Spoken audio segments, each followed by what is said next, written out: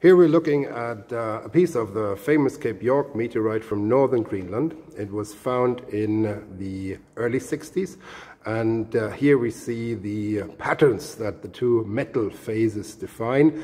There's kamacite and there's taenite. Kamacite is the nickel poor iron, and taenite is the nickel rich one.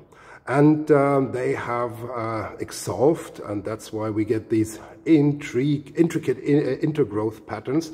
And it's believed that the size of the individual lamellae defines the cooling age. And these samples from Cape York, they have several percent nickel, so it's a very nickel-rich variety.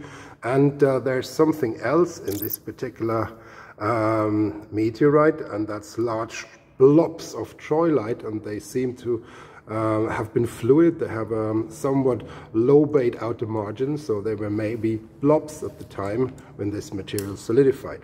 So we can zoom in a little bit more, and then here we see the rather intricate intergrowth of the kamacite and the taenite. And another interesting observation in these meteorites is that they have reasonably high cobalt concentrations, potentially up to 2%. And there is a lot of platinum group element concentrations in there, and this is what makes iron meteorites particularly attractive for space mining in the future, once we have developed technology to actually get there and harvest some of the material. The largest number of these would be in the asteroid belts, so it's a bit of a technical challenge to get there and retrieve this material and bring it back to Earth.